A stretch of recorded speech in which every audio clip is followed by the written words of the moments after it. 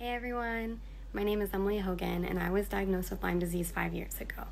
On my journey, I was diagnosed with many other secondary illnesses such as Hashimoto's, Lyme carditis, and extreme gut health issues. I learned so much throughout my treatment and so many different hacks, but today I want to talk to you about the two biggest hacks that helped me throughout my treatment journey. The first one is understanding the importance of gut health. Guys, your gut is everything. It controls your mental, emotional, and physical well-being. And oftentimes during our Lyme treatment, our gut is destroyed. If we're not giving it the proper nutrients and support, we'll never get better and we'll never make it through our treatment. The second is stick to your gut. If you know something's wrong, it's wrong. Find the right people to support you. Find a Lyme literate doctor, do your research, and educate yourself. Your body is providing so many different signals throughout your treatment journey, and you have to listen to them.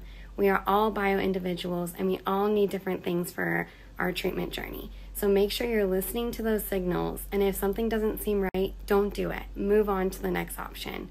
You can do this. There is a greener side, I promise you guys, and you can get there. You just have to remember to always stick to your gut.